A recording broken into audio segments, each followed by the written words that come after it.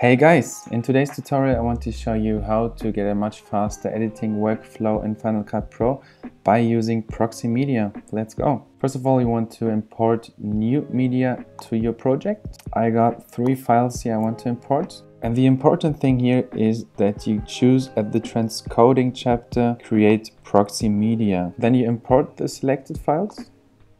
Final Cut basically transcodes your original media to proxy files, which are about half the size of the original file. It's going to take a while for Final Cut to transcode the media.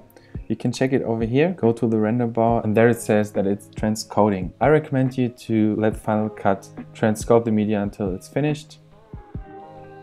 So when the transcoding is finished, you can close the background tasks and then you go to the View chapter over here and choose Proxy Media. When using Proxy Media, the image shown will be not the same quality as the original file, so I recommend you using Proxy Media only for basic editing, cutting and so on. But for instance, for color grading, I recommend you to switch from Proxy Media back to original media so you get the full quality for grading.